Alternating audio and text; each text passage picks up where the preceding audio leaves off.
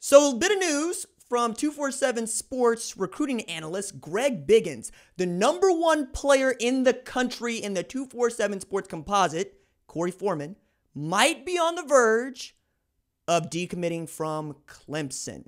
Now, as I have illustrated and talked about, Clemson is still the number 3 team in the 2021 recruiting rankings with 10 commits, and a big reason as to why their average is so high at 95.55 is Korey Foreman, which would mean that if he signed with Clemson, he would be the second straight top defensive product to sign with Clemson. Last year, it was Brian Brzee, who was the top non-quarterback, right, in the 2020 cycle.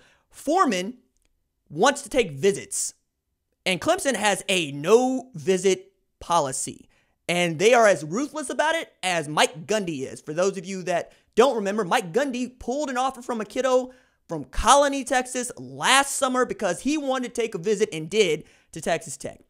All right. Dabo Swinney lives in that same world. Once you commit to us, there are no more visits. You are a Clemson Tiger. And Foreman is interesting in that, one, that dude has a Clemson tattoo on his left arm. Okay? There's that. might be one of those, I wouldn't have done that, maybe. But he wants to take visits to USC, among others. Georgia's also on the list. But Clemson has a remarkable track record when it comes to holding on to commitments, right? The last time they lost a flip commitment was the 2015 class, and that was Jawan Briscoe, who was a 3-star and the number 36 cornerback in the country at the time. He flipped to Georgia, right? Didn't really hurt him all that much, as you can very well see and tell. But Foreman, who has a teammate who is looking to go to USC and is very close with Gary Bryant, who's also going to USC, and Clay Helton, who has been tremendous over the last 3 weeks at this thing called recruiting, would love to have a Korey Foreman, and I'm sure Todd Orlando would know exactly what to do with that if he got it in his hands, right? All in the 2021 class, right? And I think this is particularly fascinating and interesting because I don't think that Dabo Swinney's going to budge.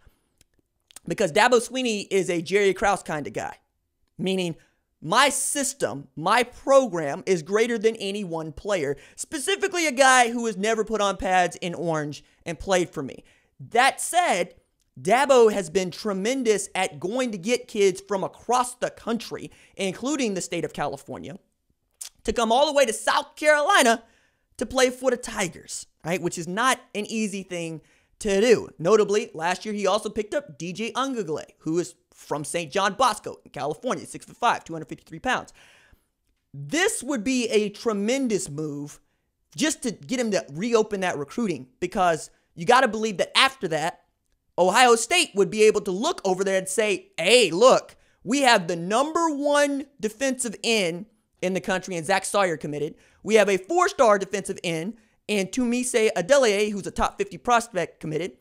And we have JT Tuimalo as the number 1 player in the 247, or number 2 player in the 247 composite, is an Ohio State lean, which means that they could end up with 4 of the top 5 defensive line products if they were able to, one, see a Korey Foreman decommitment and a Ohio State commitment from him, which would just be bonkers. This would be Thanos winning in game. Forget the gauntlet. Forget snapping your fingers. Forget getting the soul stone. This would be it, right? We have never seen anything like what could happen, because it's usually, as Ohio State fans would see it, the way Oklahoma fans see it, us versus everybody. But quite literally right now, it is Ohio State versus everybody, because I've never seen so many non-Ohio State fans pull for Washington in my life, because Washington has 2 in-state products in Emeka Egbuka and JT, who I just talked about, who they need to land. And this is Jimmy Lake's first year. And the thing that Jimmy Lake puts his hat on is defense. That's the reason that we all know his name. And then when Chris Peterson steps down, they immediately elevate Jimmy. And Jimmy was kept on with this idea that if Chris Peterson were ever to go somewhere, this is your job. And he turned down other opportunities at other programs, notably like Alabama and Georgia and the like, so that he could take over this program when the time came. Now that you're losing Jacob Eason, right? But you also have Sam Heward in the boat, who is one of the top quarterbacks in the land. And you also have returned this tremendous defensive front. And I was thinking about this yesterday because the Stanford Cardinal and the Huskies were playing on TV in a replay, and I'm a sucker for replayed college football games. I could care less about replayed NFL games. I just don't care. But I'll watch a replayed college football game, specifically one that is that's happened in the last 5 years, because I learned something, and those kids are still playing for the most part, either at the next level or they're coming into their own and they're taking over programs. So I learned something from watching Jordan Scarlett yesterday. I learned something from watching Jimmy Lake call the defense. And I'm thinking, man, he would be so good if he could get just one or two guys to help him force that front into that upper level, because Oregon is coming after them.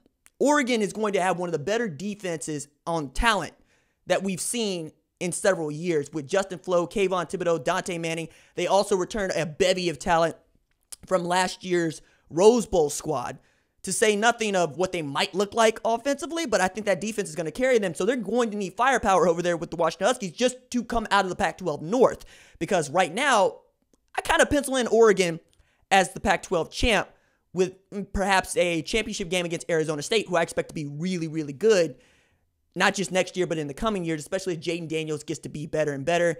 And they were able to pick off Boise State's offensive coordinator, and that was a big get for Herm Edwards, as he's able to elevate Marvin Lewis to co-defense coordinator, and Antonio Pierce is just out there recruiting his tail off. And they're in the talent-rich area of Arizona. I think this is all fascinating, right? Because we've never seen Ohio State do what Ohio State is doing. They are going to challenge 2010 Florida for the best recruiting class of all time. That number that they're looking to hit in the composite is 324.63, because the record right now is Florida at 324.62, right? And they had 28 commits in that class of a bunch of forgettable guys when you're looking at their production and just what Florida football was before them and what it's been after them, right? It fizzled. And there's that. You could talk about this Ohio State class as one fizzling. You could also talk about them being broken up because, decommitments happen.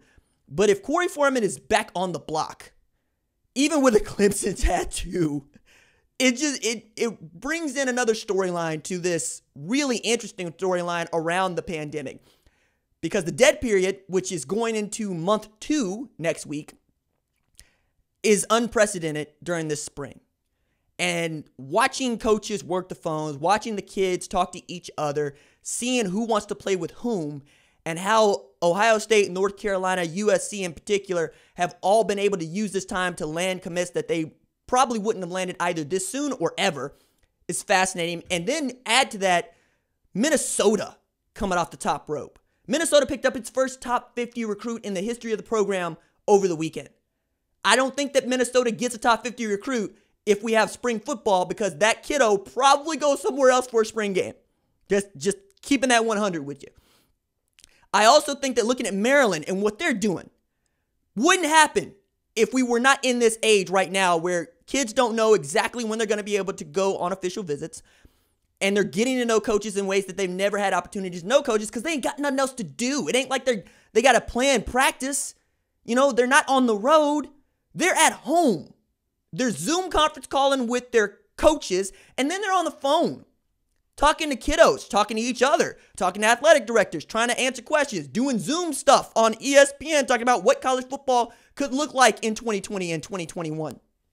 And all of this is tremendously fascinating because we've never seen it. And I choose to try to find these storylines because it's easy to get bogged down in how things suck. I mean, the price of oil is a negative number. But that's not fun. This is fun. And I'm glad that Korey Foreman is even thinking about decommitting so that Greg Biggins can write about it, because frankly, it's the most fun I'm going to have all day, is being like, okay, watch Clemson fans go to DEFCON 1, because they'll be the first to tell you, hey, we could do without the number one player in this class. It's fine. We got the number one player in last year. Well, they got the number 2 and number 3 player in last year's class, so they're fine. But, everybody's itching, and everybody's going to take an opportunity to stick it to Clemson because Clemson is new money, and nobody likes new money in college football. We come back, Mayberry and I are going to talk about these interesting facts around NFL draft dudes, and we're going to talk with Jordan Johnson, Owasso strength coach, about what he is doing to try to help his kids stay in shape for football whenever football returns.